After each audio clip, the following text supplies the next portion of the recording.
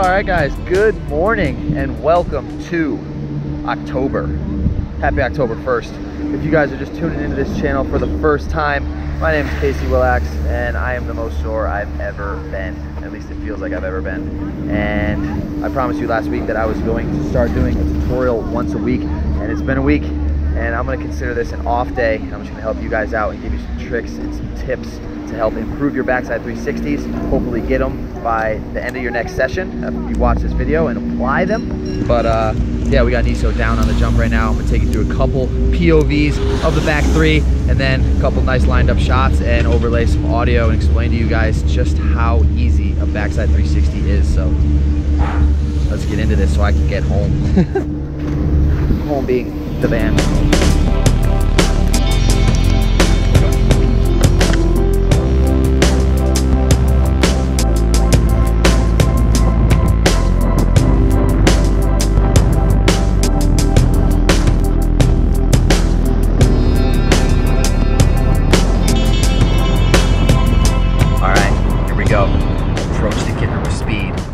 Ollie, turn, float, and ride away clean. And that's it, guys. No, I'm just joking. All right, here we really go. The most crucial step before you even jump into doing any trick is you want to be able to envision it perfectly in your head. Just like with anything in the world, you want to picture yourself being able to approach it, pop off the kicker, spin, grab, whatever you're going to do in the air, land it clean, feel the feelings of actually riding away, being stoked that you finally landed your first 360, open your eyes up, and then now you're doing it for the second time. So the approach. When you're coming in, you always want to have full confidence with any trick you're doing. You've already pictured yourself landing it, so you know that it's possible. Extra speed is better because if you scrub and you take off some of your speed, you'll still be able to clear it, and you can always absorb the kicker and not pop. So when you're coming into the jump, very important to make sure that when you take off, the last little bit of your takeoff, your board, the nose of your board is pointed completely straight. If your board is pointing to the left or your board is pointing to the right, then you're gonna go that way. We wanna have a straight trajectory all the way to the landing, and that happens by staying on your heel edge as long as you can. And if you're having issues when you traverse onto your toe edge and you're sending it off to the right because the nose of your board is pointing to the right, then you can easily fix that by just holding your heel edge a little bit longer. So as you're approaching, you have all the speed, you're on your heel edge, you start going, you're about halfway up the kicker is when I traverse to my toe edge. And I try to just have the tiniest bit of angle to lock my toe edge in, not enough so that your toes or your edge sinks in at all, especially on slushy days, just enough so that you can lock your edge in. When I'm on my heel edge, when I switch it to my toe edge, my board is still pointing a little bit to the left, and as I'm going right to the top of the kicker is when the nose of my board finally reaches true straight. And at that point, you want your knees to be a little bit bent, and before you're even off the kicker, this is where all the commitment comes in. You want to have your head and your shoulders, both of your arms, initiating way in front of your lower body. This is where stretching comes really into play because you have to be able to almost dislocate your lower from your upper body. So as you're coming off the top, you want to pop a little bit from your knees. You want to have your head, your eyes, and your arms and your shoulders completely committed to the 360. As you come off the takeoff, there will only be a small second where you'll be blind. And as soon as you pass that blind spot, you're gonna spot your landing. Your legs are gonna be way behind you. At this point, this is why it's a huge, huge tip to leave your lower body behind your upper body, because if you overshoot the jump, you can open up your arms a little bit where it slows yourself down, it slows the rotation down, and then you can just bring your legs around slowly to land.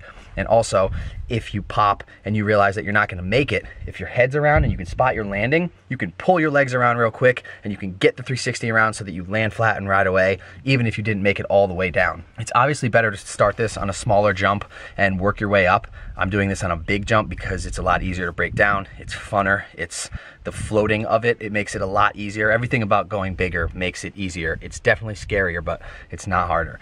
So now that we have the approach, you guys know, heel edge, last second, traverse to your toe edge, knees are bent, you pop, you turn your head and your arms to spot your landing, you're in the air. You don't literally have to do anything except keep your arms by your side just to keep it looking fresh. If you flail your arms, it's gonna throw you off balance. You're gonna get some weird trajectory. You're gonna get some weird axis that starts to twist you towards a way that you don't wanna go. So when you take off as well, if you are bent over your board, leaning, that's terrible. You wanna, if you're gonna bend down, you have to bend at the knees and keep your body upright, or else you're gonna go cork. If you wanna cork it, obviously drop your head down to the side a little bit and you're gonna go corked. But if you're doing your first 360s, you don't wanna go corked. You wanna do a flat spin, and the way that you do that is all in the dip of the head and the shoulders. So instead of dipping at all, you just wanna make sure that you're turning with your upper body and you're turning your head while you're standing completely upright, athletic stance. You're in the air, you're floating, you don't need to grab, you can have your arms by your sides, just keeping it looking cool.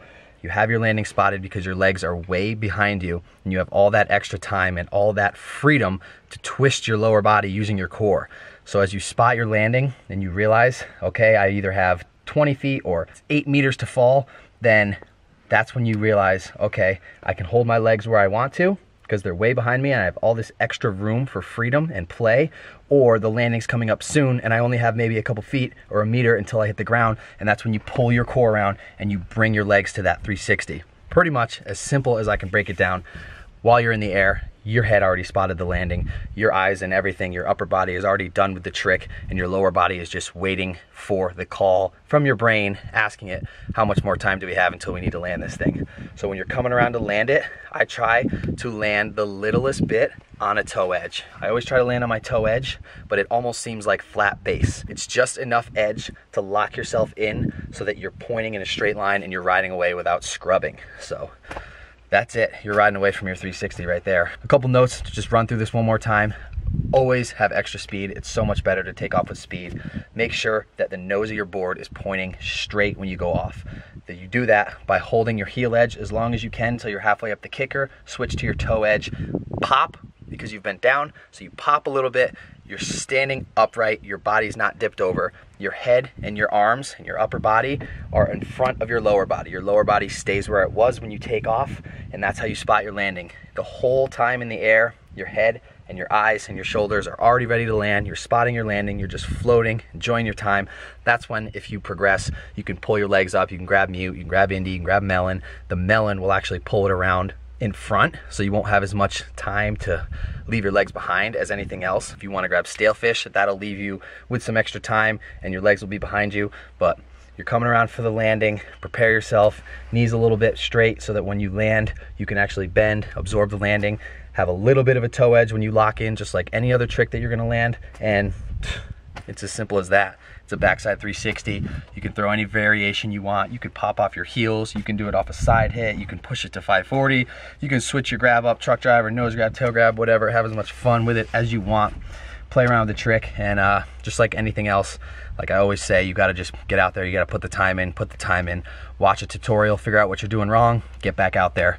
Push it until you get it. Get broken off a couple times. Maybe land it your first try, but just stay stoked, stay motivated, and that's it. That's one of my first trick tutorials I've ever done.